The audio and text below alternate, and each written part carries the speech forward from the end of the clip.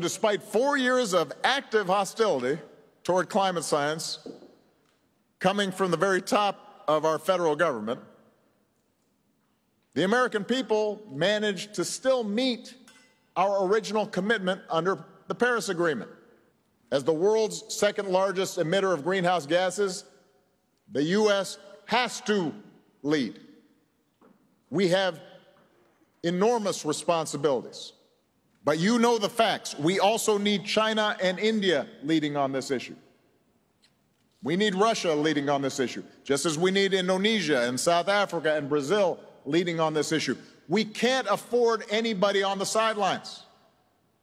I have to confess, it was particularly discouraging to see the leaders of two of the world's largest emitters, China and Russia, decline to even attend the proceedings.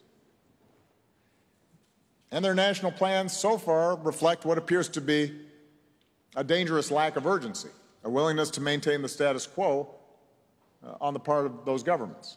And that's a shame. I understand that it's harder to get international cooperation. There are more global tensions. But there is one thing that should transcend our day-to-day politics and normal geopolitics, and that is climate change.